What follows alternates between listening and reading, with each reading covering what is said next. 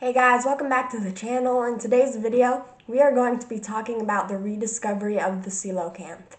But before we get started, don't forget to leave a like and subscribe to the channel. And if you do subscribe, first of all, thank you. And second of all, turn on your post notifications so you get notified when I post a new video, because I don't really have a set schedule right now.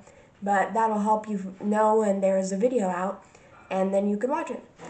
But today we're going to be talking about the rediscovery of the coelacanth. Without further ado, let's get started talking about the coelacanth. Coelacanth fossils are some of the oldest fossils ever found, and they are some of the oldest fish fossils ever found.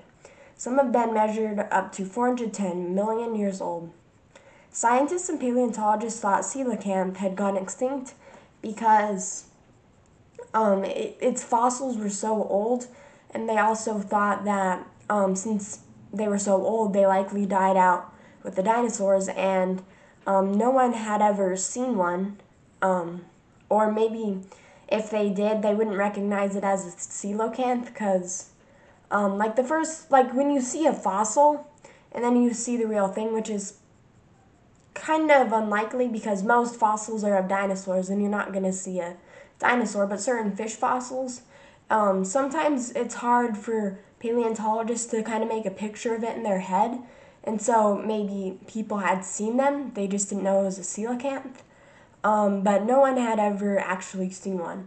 But the coelacanth was rediscovered in 1938 by some fishermen in the Indian Ocean, right off the coast of South Africa. They were fishing for sharks. Yeah, they were shark hunters, and they cast out their gill nets, and they found a bunch of coelacanth.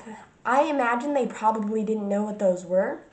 But then I also heard one place that there was a guy who was at a market in South Africa. He was a marine biologist, and he was there on his honeymoon, and he found a coelacanth at a market there, and it was selling. And I don't exactly know what he did, but that's when he found out that coelacanths were still alive.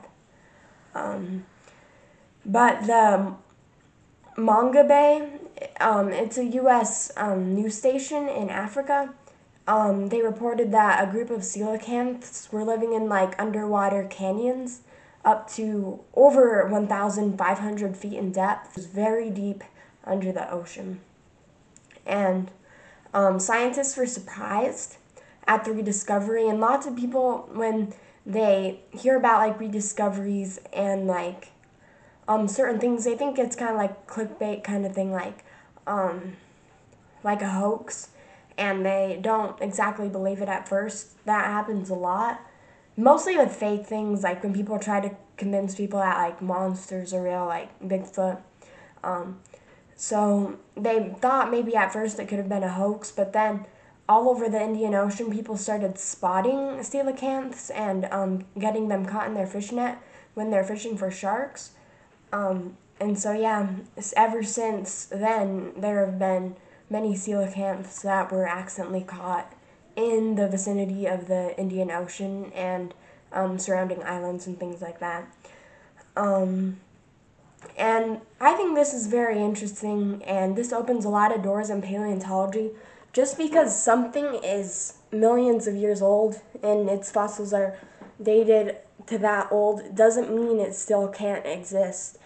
For example, I have theories about the plesiosaur or maybe mosasaurs still being alive.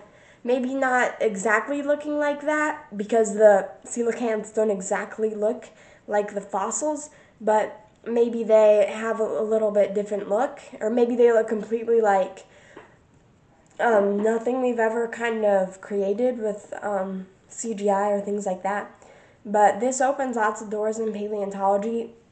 We haven't, there's 65% of the world that hasn't been discovered yet, and that doesn't even count space and everything like that. So there could be all sorts of creatures that we haven't even discovered yet or haven't rediscovered yet. So I hope you guys enjoyed this video. Please leave a like and subscribe, and feel free to comment any of your thoughts or opinions about the rediscovery of the coelacanth. I hope you guys have a great day. MJ's Dinosaurs out.